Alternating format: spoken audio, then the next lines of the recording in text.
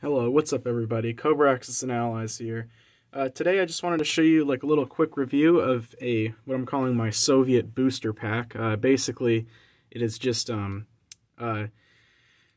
few kind of new forces to add to my Soviet army for World War II. And as you can see here, a lot of custom infantry. I got these in a prize a while ago off a Facebook event for the Axis and Allies Facebook page. And it was a pretty generous prize, and that came with it was a lot of these Russian soldiers, and a few, as you can see at the bottom, vehicles too. Now the soldiers are probably going to be replacing a lot of my my actual Russian troops. I'll probably leave in about 5 original Axis and Allies ones, but these guys will pretty much be replacing all of them. Now, really quick, these aren't completely finished. You can see some of the guys that don't have any bases. I do have bases ready to go. I just need some glue to be able to glue them on, because right here you can see this guy. He is a NKVD soldier, and I've got another one of them right here. So they need some bases, and you can see there's a few guys crouching, and the prone guy, and they're going to need some bases too. But real quick, I guess we'll just give you a really quick kind of look at all of the forces that I've got. So first up, we've got this guy in the corner here. That is a Soviet mountain troop, and you can see he's got his little pickaxe and everything for his engineering roles. And yeah, I like the detail on that guy. After that is a Russian naval infantry. I really like the uniform of these guys. Like, they've got these black kind of it's a pretty what's it called, intimidating uniform. The only problem is, and then they've also got their bandoliers of a bunch of machine gun ammo. The only problem with them in bringing them into the painted world is that black is not a great color. Like, you can't really see any of the lines or anything, so it hides a lot of the details with them. After that, we've got these guys with the red hats. You can see, but we've got a few of them, and these are Cossacks. You can see that they've got a slightly different uniform with their blue pants and their red-topped fur hats. We got some detailing on the back with the straps and everything. I really like these guys. They're probably some of my favorites for this expansion, and probably, like, if I ever, right now they're just normal infantry, but if I ever kind of play with the Russian elites or anything, they'll probably be used as my elite guys.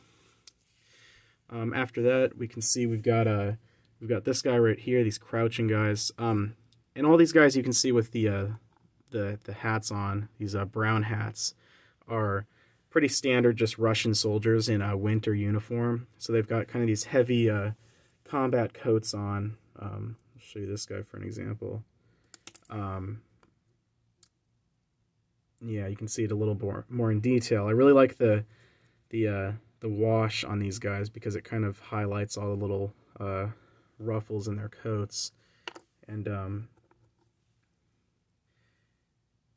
yeah, you can see he's got his gun on the back. And another thing you may be able to notice with these is that I decided to do some actual gun detailing. So there's a lot. Usually my way of painting is just to do like brown guns, usually rifles. You know, the majority of the color was the wooden stock, so I just go with that color. But you can see on a lot of these guys, they've got that gunmetal gray detailing, especially with this guy here. He's got that that wooden rifle, but then that top of it is that gunmetal gray for the barrel. Yeah, so then another thing I really like about this set is this guy here especially, and I guess the other guy, the prone guy, these light machine gunners. You may have seen from my American one, I've got some other machine gunners for the Japanese and American sets that I've got painted up. So these are a great addition just to have some kind of heavy infantry kind of guys. They're just normal infantry again, but you know, the it adds to the overall look of diversity of your army. There's only two, you can see, guys that actually have helmets on. I had a few more of them, but as you'll see in my Colonials expansion, I used a few of them to make my Colonial soldiers. So I am down a few of some helmeted Russians, but those will be made up for with my OOB Russians from the original Axis and Allies, so there'll be like 5 of those guys. But I think that I like this uniform better with the bearskin hat. It's a little more iconic, I guess, for Soviet Russia. As you saw before with those baseless guys, and you can see here, that is my NKVD forces. And so basically these are the guys that kind of like, you know, your officer class. You know, they're making sure that nobody's running away from the front line or anything, and they're making sure everybody's talking great about Stalin and, you know, all that. And then just a couple of new vehicles to add to my army. We've got right here a Russian armored car, and I decided a different color for my Russians. I went with this slightly lighter green than what I've done before, plus I've given them a silver wash, which I actually really like. It looks a little bit bright in this with this camera on, but it definitely looks pretty good overall. Like, especially in person, it makes, especially with this tank, it makes it look very, very realistic. And giving you a close-up of this tank, this is not historical. Yeah, and you can see right there with the silver detailing, kind of how that